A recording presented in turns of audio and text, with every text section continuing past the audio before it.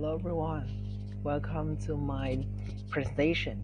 And this is my presentation with titles that you can read here: Enhancing EFL Learning with AI Generated Pictures. And this is my profile. You can email me if you wish to collaborate, and I also wish to collaborate with you all.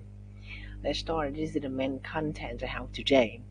And um, the first one is about the theoretical issues. As you know, is that pictures, it are widely acknowledged as a rich resource in ERT that can primarily promote electronic learning.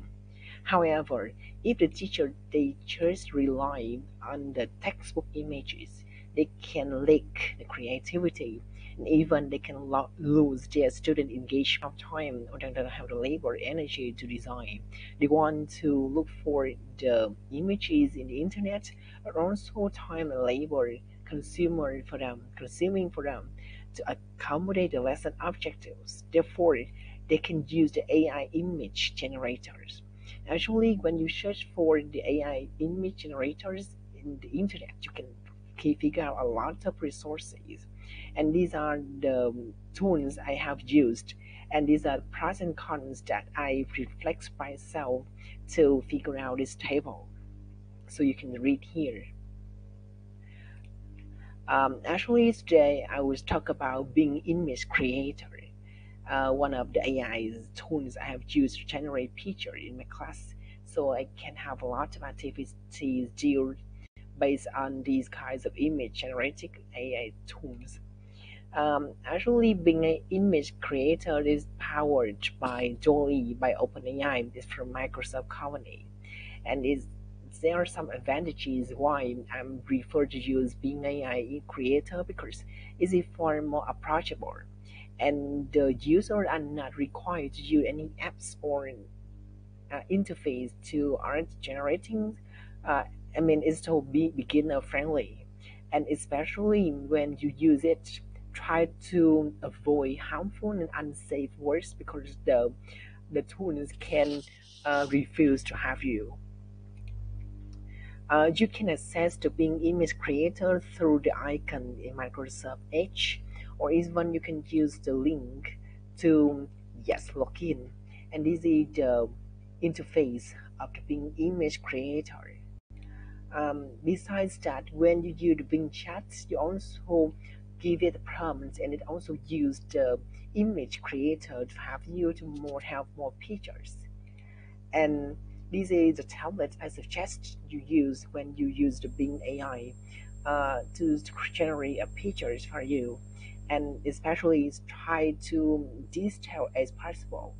And of course, you can give it a prompt with your objective, with some adjectives as well, and the style like digital art or 3D art.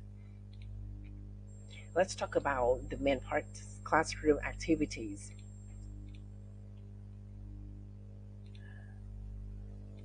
So, uh, the reverse authors they talk about the classroom activities for teachers. Like, he suggests some two activities, including describing the pictures and picture differences. Another author suggests four activities is participation. For example, the student can work in group to find the picture, or you use the pictures to test their memory as well. Besides, the student can be split into groups, and then they can make the stories, or they can be exposed to the strange pictures to create a story around it. However, in my class, when I involved in AI tools, I indulged in it. I used image creating pictures, and I use Bing image creator as I told you, and this is the sample prompt for you. I asked AI to create a sequence of four pictures describing a family traveling at the beach, and these are the results I get. Um, Alright, so the first activities I use is visual gallery for warm-up one, and the aim is to arouse student interest and activate the background knowledge. And first of course you use the AI tool to have the sequence for photos, right, of pictures, and then you stick it around the class, and the student they work in four groups. And so each group or each team of the student they observe one by one picture and they take notes based on the questions. You use your question prompts. And then the student come back to your group after observing four photos at the total and they discuss and then they get ready to present the answers. So I believe that with this activity, they know the topic, what it's about today, what they going to learn about, and also they can activate their previous knowledge about the vocabularies, their grammar, right?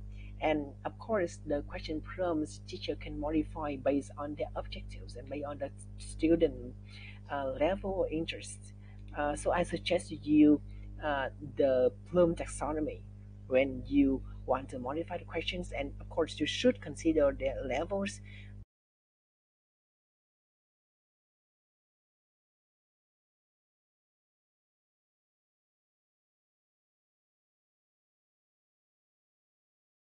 The time allocation for warm-up activities and how much engagement you want your student to have in this activity and how much like speaking yeah you want or writing you want the student to involve in these warm-up activities. And then I keep using these four photos to teach the vocabulary relates to summer vacation, for example, a guided tour. And oh, the photo is so beautiful, so I teach the student like stunning landscape or breathtaking view. I think teaching vocabulary with picture is not something innovative, and yes, however, with this sequence photo is so convenient and it's of course more creative, more engaging for a student instead of you just use some photos on Google, right? This is your own photos, your own picture. And then I keep using these four photos for writing practice. The student they write a story about a family on holiday at the beach, and of course with the grammar points here, you can yes, you can ask the student focus on will, I mean future symbol, be going to talk about plan or their past vacation. So it depends on your grammar focus. And another activity is about speaking. Yeah, the student they play roles because the family, right? So it's so easy for them to play roles as a member in the story, and you see because this is the sequence of the photo, so therefore they know the influx. They have the situation, so therefore the student can easy to play role, and they talk about their past education. Yeah, and also depends on the grammar focus. And the last one is this ticket. I keep using these four photos. The students are required to look at or observe the four photos again, and then they just write down three words they remembered and two sentences based on the grammar points.